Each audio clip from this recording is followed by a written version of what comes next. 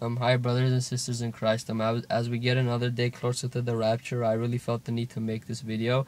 So I'm just going to be comparing the Antichrist, who's the devil incarnate, compared with the Islam's Mahdi, who Islam claims is going to be the savior. So I'm just going to be proof to you how the Mahdi the Mahdi who Islam is expecting is really going to be the Antichrist. So first of all, Christianity teaches that the Antichrist will be a leader who has the ability to speak boldly. Islam teaches that the Mahdi will be a leader who has the ability to speak boldly. The Antichrist will have a powerful army that will do damage to the earth, ultimately causing all to follow him. The Mahdi will also have a powerful army that will do damage on the earth, ultimately causing all to follow him. The Antichrist will be a world leader and rule for 7 years. Mahdi will be a world leader and rule for 7 years. The Antichrist will change times and laws. The Mahdi will more than likely adopt the Islamic calendar, thus changing the times. And there's a white horse rider in the Bible that is bad news for the world. The Mahdi comes riding on a white horse. So Islam says, saying the white horse rider is good news, while Christianity teaches that it's bad news for the world. The Antichrist and false prophet will promote a one-world religion. The Mahdi will make Islam the only acceptable religion. The Antichrist will execute infidels through beheading. The Mahdi will execute infidels, anyone who does not believe in Islam, through beheading. The Antichrist will kill Jews and Christians. He will kill anyone opposing him. The Mahdi will kill anyone who opposes Islam. He will kill the Jews and Christians. The Antichrist will attack and conquer Jerusalem. The Mahdi will conquer Jerusalem. The Antichrist performs many signs, wonders, and miracles. The Mahdi performs many signs, wonders, and miracles. The Antichrist will make people receive a mark on the hand or forehead to pledge allegiance to him. Followers of the Mahdi usually mark themselves with headbands on the foreheads.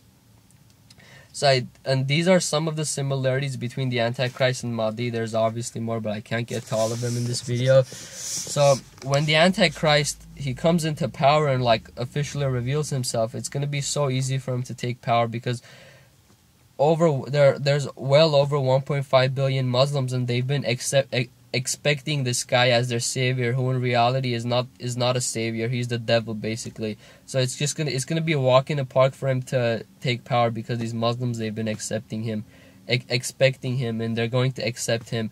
So we Christians know better. The Antichrist is not a savior. The Mahdi is not a savior. He's a devil incarnate. So we're getting so close to the rapture. I truly believe we are in the season of the rapture. And so yeah, don't get left behind. Accept Christ as your Lord and Savior. Jesus Christ loves you. Come to him with love. If you don't believe me that he exists, and if you don't believe in him, ask him to reveal himself to you. I get into arguments about people. I talk to them how Jesus Christ revealed himself to me so many times, and they're telling me no, he hasn't. I'm like, instead of arguing with me why he hasn't, why don't you get down on your knees, put your hands together, close your eyes, and pray to Jesus that he reveal himself to you. And then once he does reveal himself to you, come and tell me in my face Jesus Christ hasn't revealed himself to you. You know what I mean?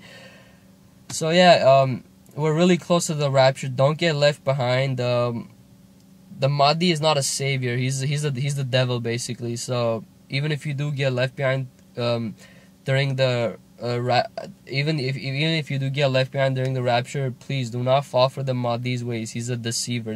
He's the Antichrist. Don't fall for the Antichrist ways. He's a deceiver. He's the devil. He's going to lie to you.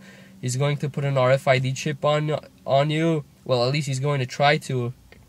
So yeah, don't take the chip. Do not get chipped.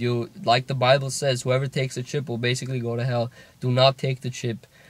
And yeah, in the description box of this video, I wrote a message. I've been posting that around my university campus, and yeah, do anything you can to spread that message. Whether you're gonna email it, text it, print it out, give it to a friend, anything you can.